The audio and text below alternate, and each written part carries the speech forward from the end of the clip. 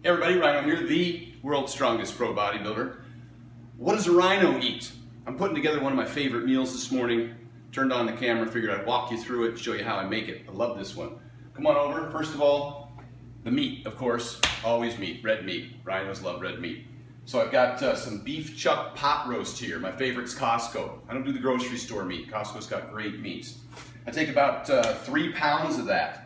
3 pounds of beef chuck pot roast, and I cut that up into chunks that I can put into my slow cooker. Now I've got my slow cooker prepped already here. I turned it on and I popped in a little bit of onion, and I just browned the onion a little bit. Here's one of the keys to slow cooking. I throw the meat in and I let it brown in the slow cooker. You hear that? Now brown it a little bit first before I throw all the juices in there. And I get the meat browned on all the sides. Let some of that fat come out of it.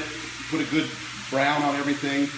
And I'll stir this for a couple minutes and until everything in there is nice and browned on the outside before I add anything to it. Okay, the meat's browned. Have the cooker on high, brown the meat. Next I'm going to do is add the sauce. I got a cup of water here. I put in a spoonful of tomato paste.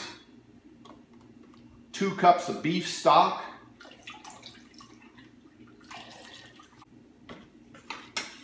Blend that up real well.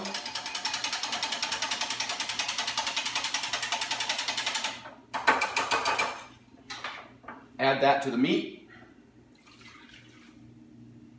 Got 3 pounds of potatoes. You can add carrots or broccoli or whatever you want. Stir that all up real well.